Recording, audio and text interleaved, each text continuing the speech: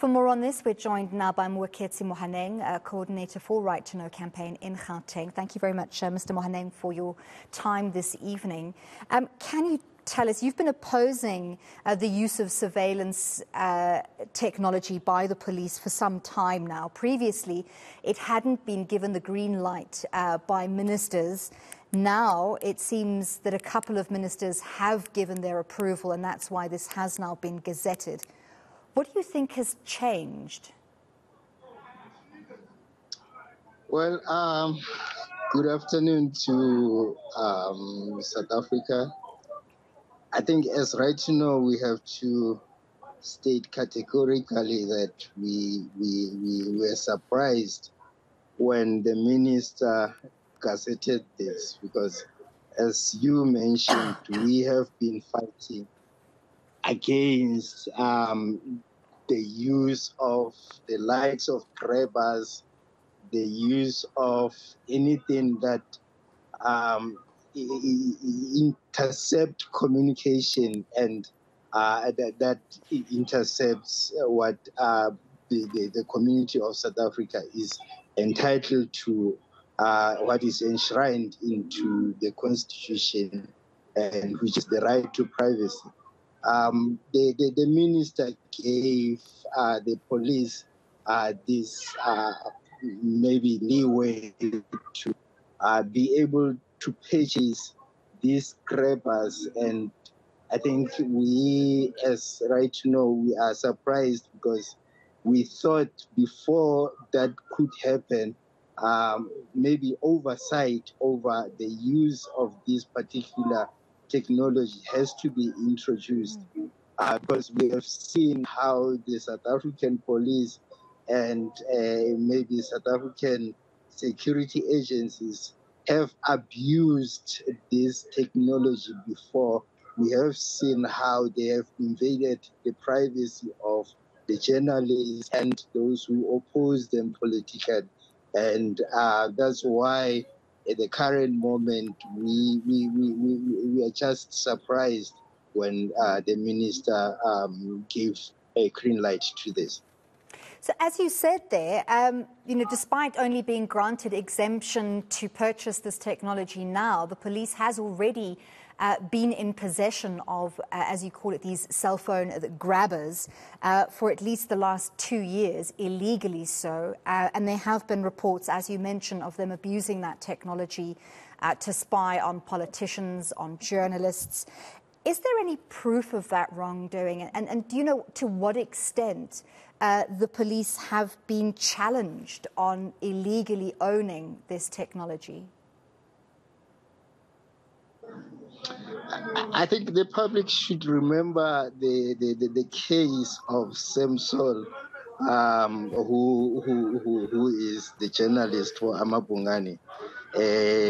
That journalist was reporting on a case of the former president Jacob Zuma, the case of corruption, and the information was intercepted. I mean, the communication was intercepted when the journalist was talking to the sources, and I think that is a proof enough that this abuse is, can get to a certain level which is abusive. I think another issue that we can remember of Zirgas of Africa, the journalist in the Sunday Times, the communication was intercepted illegally when they were communicating over the case, and I think that case was went through the court in Pretoria, where I think it was found that the state security was using this illegally. So let me just state categorically that the use of this grabber to invade people's privacy nefariously can can be used against a political opposition. It can be used against maybe if you look at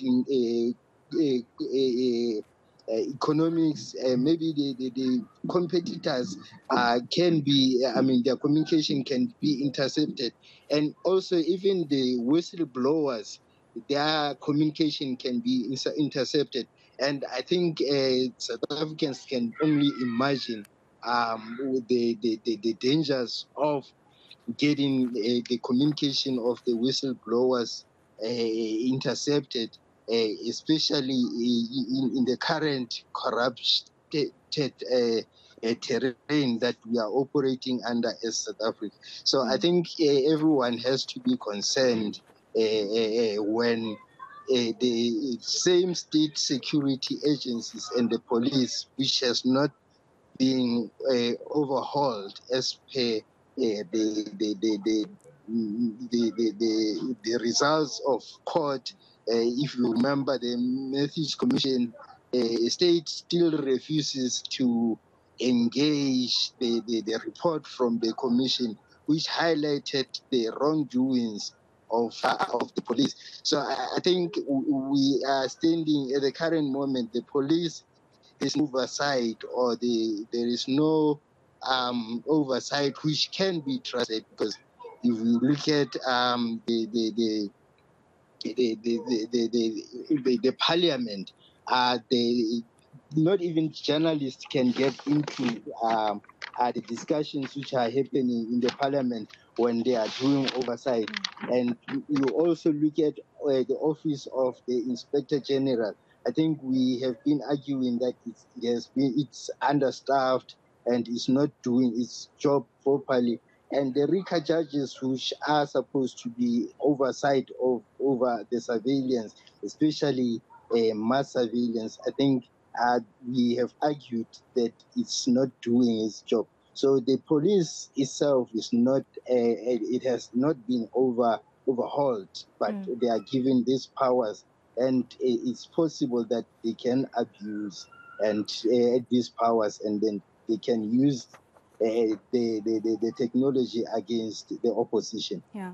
Apart from the obvious trampling of the rights, as you've just mentioned, the lack of the necessary oversight to control and to regulate this, one must also consider the worst case scenario, given the state of the South African police force and the rampant corruption there, that should this technology fall into the hands of criminals, either through negligent or through, corrupt passing on of the technology to the gangs that we know are rife in South Africa, that could be catastrophic.